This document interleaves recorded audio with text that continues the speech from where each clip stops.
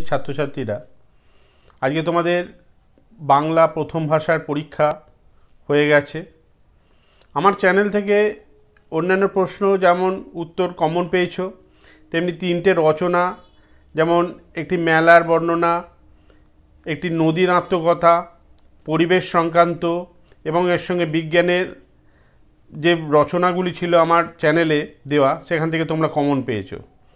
আমি আশা করব আগামীকাল যে তোমাদের ইংরাজি পরীক্ষা আছে সেটাও তোমরা খুব ভালোভাবে দেবে এবং তোমরা নম্বর পাবে, লেটার পাবে, এই আশা করব। তোমাদের শুভেচ্ছা জানাই, তোমরা আরও ভালো ফল করো এই আশা করব। এবার আসি আজকের ভিডিও সম্বন্ধে। আজকের ভিডিওটা আমি করেছি ক্লাস 11-এর আগের দিন আমি ডেব্রেকটা বুঝিয়েছিলাম লাইন বাই লাইন বাংলা মানে বলে। আজকে আমি ইম্পর্টেন্ট শর্ট নোটস প্রায় 34টা লিখেছি। এই শর্ট নোটসগুলো তোমরা যদি মুখস্থ করো তাহলে তোমরা পুরো কবিতাটা সম্বন্ধে একটা সম্যক ধারণা পাবে এবং লিখতেও পারবে, এবং এখান থেকে আগামী দিনে তোমাদের যে এপ্রিল মাসে পরীক্ষা হচ্ছে সেখানে কমনও পাবে। তাই আজকের ভিডিও যদি তোমাদের ভালো লাগে অবশ্যই তোমরা লাইক করবে, বন্ধুদের মধ্যে শেয়ার করবে।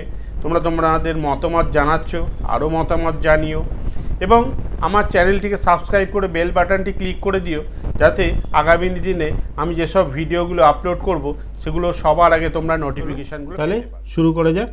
Class 11, daybreak, poet Henry Wordsworth লংফেলো বা সংক্ষেপে H.W. লংফেলো। ক্লাস 11-এর ইংলিশ পোয়েম এটা, verse, short notes. 1, the wind comes out of the sea, তাহলে সমুদ্র থেকে বাতাসটা উঠে এসেছিল। 2, the wind proclaim about the advent of a day it is ডন, প্রভাত হয়েছে এইটা ঘোষণা করেছিল। শুরুবাত, প্রভাত বা দিবসের শুরু হয়েছে। 3, the wind আর্জস the mist to make room for the it's passage, তাহলে বাতাস আবেদন জানিয়েছিল কুয়াশার কাছে যে তাকে চলাচলের একটা জায়গা করে দেয়া হোক। C is generally covered with mist, সমুদ্র সাধারণত অনেক সময় কুয়াশা দ্বারা ঢাকা থাকে। The wind arts the wood bird two Singh, এবার বাতাস কি আবেদন জানিয়েছিল বন্য পাখিদের যে তোমরা গান গাও beautifully. The wind রাসেস to the far away land, তারপর উইন্ড দৌড়ে গিয়েছিল বা ছুটে গিয়েছিল অনেক দূরবর্তী স্থলভাগের দিকে। Announcing the beginning of the day, এবং সে ঘোষণা করছিল যে দিন শুরু হয়েছে বা দিবস শুরু হয়েছে, ভোর হয়েছে।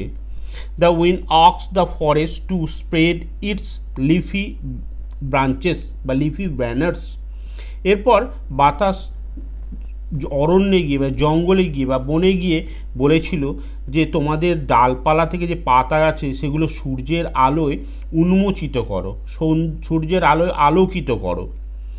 Poet লংফেলো uses many sounds relate with the wind like whispers, ক্রাইস, শাউটস, size and speaks like a human being. লংফেলো বেশ কিছু শব্দ ব্যবহার করেছে বাতাসের সঙ্গে, যেমন ফিস ফিস করে কথা বলে, চিৎকার করা, ডাকা, দীর্ঘশ্বাস ফেলা, কথা বলা, এমন ধরনের কিছু কথাবার্তা বলেছে। 9, poet also suggest A number of sounds which is generally was use like the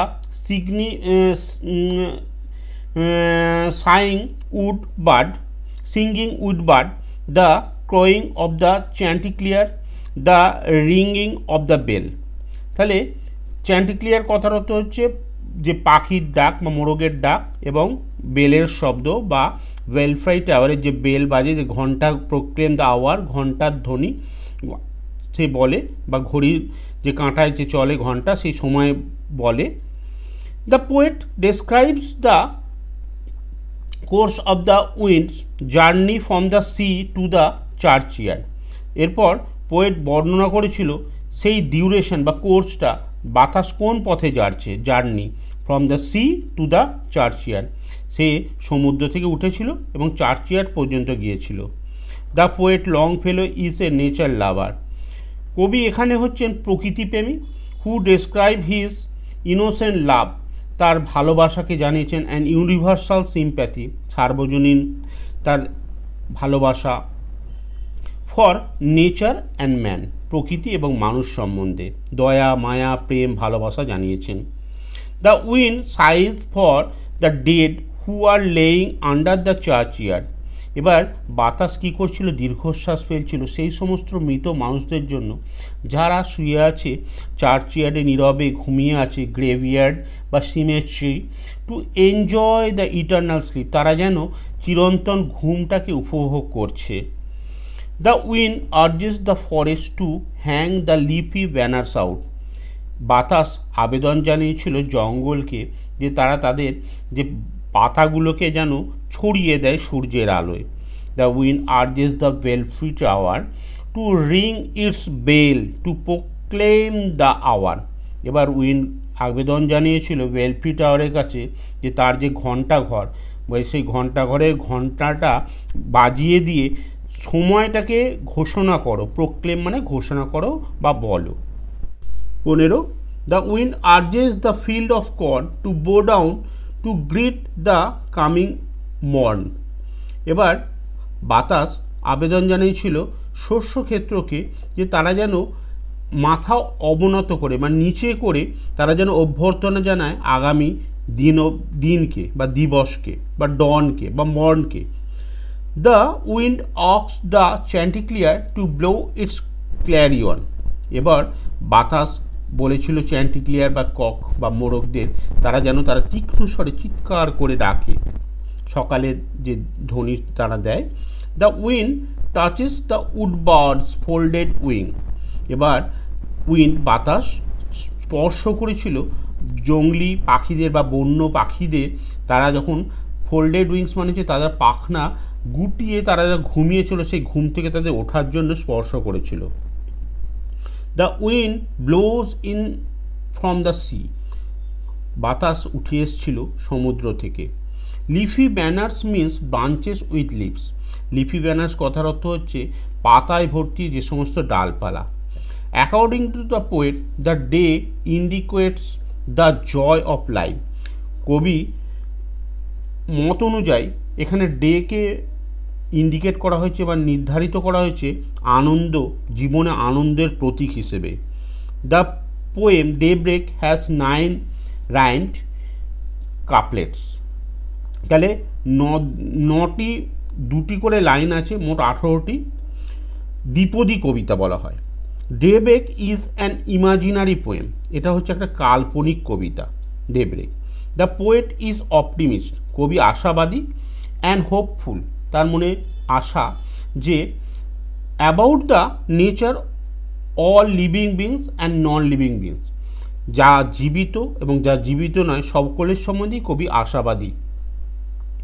the wind asks the sellers or Mariners, আমি দুটোই ইংরাজি বলেছি এখানে, বা নাবিকদের বাতাস বলেছিল টু সেল অন, তোমরা এবার সমুদ্রে ভেসে যাও। অ্যাট দ্য অ্যারাইভাল, জাহাজ নিয়ে তোমরা ভেসে চলো। অ্যারাইভাল বা অ্যাডভেন্ট বা অ্যাপিয়ারেন্স, আমি 3টে ইংরাজি দিচ্ছি। বা দিবস আসন্ন, তাই তোমরা এবার সমুদ্র যাত্রা করো জাহাজে করে।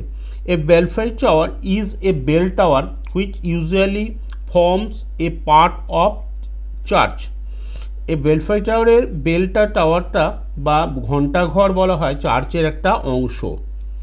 The wind moves over the farm and asks that চ্যান্টিক্লিয়ার two crow as day is breaking, তাহলে চ্যান্টিক্লিয়ার বা মোরগদের বলা হয়েছিল তারা তোমরা ডেকে ওঠো কারণ দিবস হয়ে গেছে, রাত্রি শেষ, নাইট ইজ গান and the day is breaking. A চ্যান্টিক্লিয়ার is a domestic কুকু দ্যাট ক্রোজ লাউডলি অ্যাট ডন, চ্যান্টিক্লিয়ার হচ্ছে একটা বাড়িতে পোষা পক্ষী যেটা সকালবেলা ডেকে ওঠে। The wind asks the dead to lie peacefully because it is not yet time for the dead two wake up, এবার উইন্ড বা বাতাস বলেছিল সেই সমস্ত মৃত মানুষকে তোমরা খুব শান্তি করে ঘুমিয়ে থাকো, কারণ এখনও তোমাদের জেগে ওঠার সময় হয়নি। The loud clear and stimulating encouraging call of chanticleer is a signal or sign of daybreak। আমি দেখো এখানে কয়েকটা ইংরাজি বলেছি, যেমন স্টিমুলেটিং বলেছি, এনকারেজিং বলেছি। চ্যান্টিক্লিয়ারের যে উদ্ভাবনী বা উৎসাহিত করার জন্য যে ডাক, এটা একটা সিম্বল বা লক্ষণ হিসেবে বা সাইন হিসেবে যে দিন শুরু হয়েছে। তারা যখন ডেকে ওঠে তখন তাদের ডাকটাকে বলা হয়েছে একটা সিম্বল বা চিহ্ন। The wind addresses the ships and ইম্পেলস বা আর্জ। এবার বাতাস সমস্ত জাহাজদের বলেছিল বা আবেদন জানিয়েছিল, the Mariners to sell on, তোমরা এবার জলে ভাসো, on in the ওয়েক of the day, কারণ দিবস আসন্ন। Daybreak was published in লংফেলোস birds of passage. তাহলে মূল সোর্সটা কোথায়? লংফেলোর লেখা বার্ডস অফ প্যাসেজ থেকে এই ডেব্রেকটা নেওয়া হয়েছে। The wind reminded the Mariners of the passing of night. এবার উইন্ড স্মরণ করাচ্ছিল নাবিকদের যে রাত্রি শেষ হয়েছে। উডবার্ডস refers to the forest bird, জঙ্গলের পাখিদের উডবার্ড বলেছেন এখানে কবি। The wind asks to all wake up, বাতাস সকলকে জাগতে বলেছেন, but not the dead person, কিন্তু মৃতদের নয়।